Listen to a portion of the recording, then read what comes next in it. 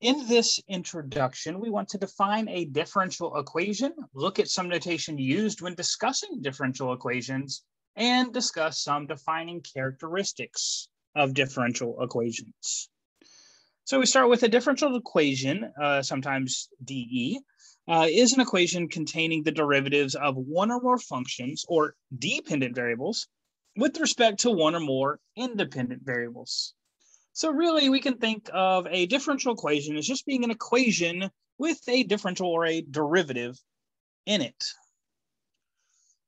So next we have some common notation here, and we'll start with Leibniz notation, where dx dt means the derivative of the dependent variable x with respect to the independent variable t.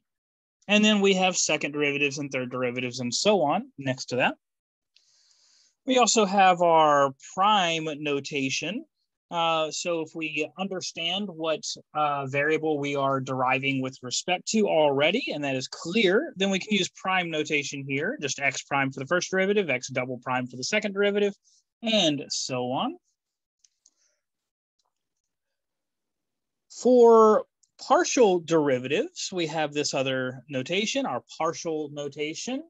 If we have the function u with respect to two independent variables, t and s, we can take the derivative of u, either the second derivative of u with respect to t here on this first one, or we can take the second derivative of u first with respect to s and then with respect to t on the second one here. And then we have, similarly, we can have our subscript notation u sub t for the partial derivative of u with respect to t and then with respect to t again, or the partial derivative of u with respect to t first and then second, s second for that second one here. There are two main types of differential equations. We have the ordinary differential equations, which the top two notations related to that, where we have only one independent variable. And then we have partial differential equations, where we have two or more independent variables, and the second pair of notation descriptions up there describes those. I'll skip ahead to a quick remark. This course is going to focus entirely on ODEs and typically denote the independent variable by t. But that's not always the case. So some quick examples. These are all examples of ODEs, dx dt plus 5x equal to e to the t, and so on. And then, of course, we have some examples of PDEs here.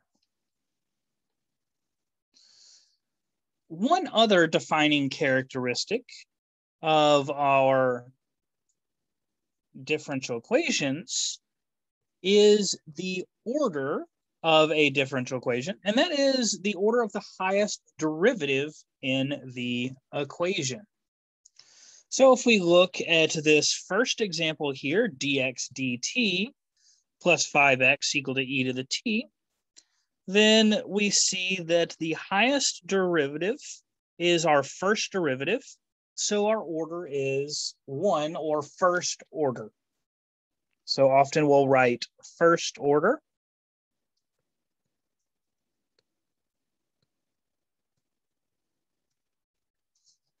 Or you can just denote that with a 1 if it is clear what is being asked. But these are called first order differential equations. Right, and for B,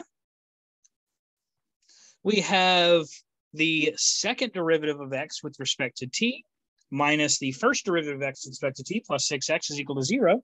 So we see that B is second order. And C is again first order, because the highest derivative is the first derivative of any of our dependent variables.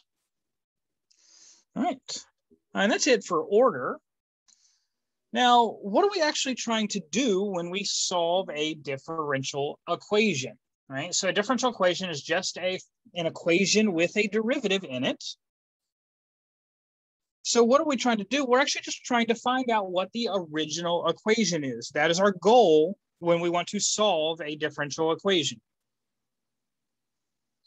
So how can we verify that a function is a solution to a given differential equation?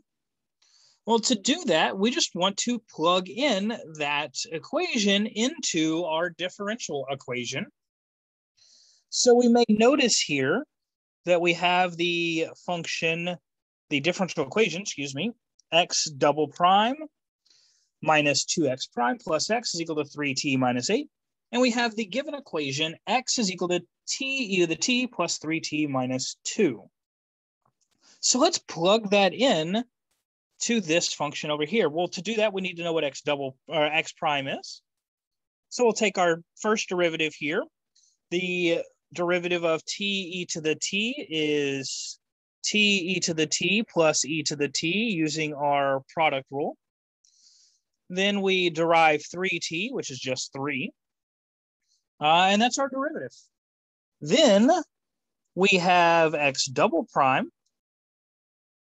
So the derivative of t e to the t is, again, t e to the t plus e to the t using our product rule. Then we have the derivative of e to the t, which is just e to the t. And so we end up with t e to the t plus 2e to the t.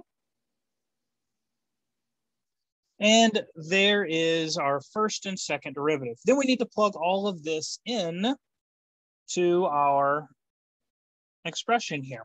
So we get our second derivative, which is t e to the t plus 2e to the t minus 2 times our first derivative, which is t e to the t plus e to the t plus 3, plus the original equation, which is t e to the t plus 3t minus 2. And let's see what this equals. All right, well, we have t e to the t here, a t e to the t here, and negative 2e t e to the t there. So those all cancel. We have a positive 2e to the t here and a negative 2e to the t here when our negative 2 distributes. Then we are left with 3t minus 2 minus another 6 here. So this is minus 8.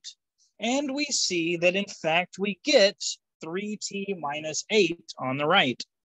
So x equal to t e to the t plus 3t minus 2 does, in fact, solve this differential equation.